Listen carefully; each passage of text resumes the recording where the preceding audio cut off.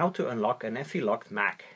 If you forgot the EFI lock on your Mac, then it might well be that you discover this only when you try to install a new system or if you try to boot from a different drive.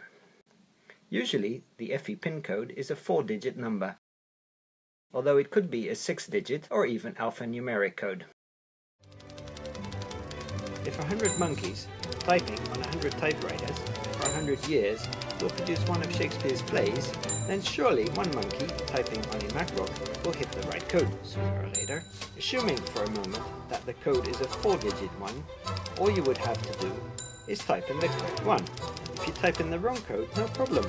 Just type the correct one the next time round. In other words, you can try them all one by one.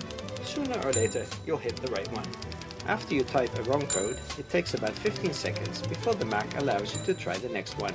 10,000 codes times 15 seconds equals about 42 hours to try all the 4-digit codes. So one properly trained monkey can manage this in 2 days.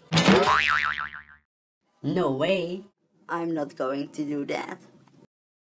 Don't worry, monkey, we have an electronic monkey. Introducing the EFI Pin Blaster.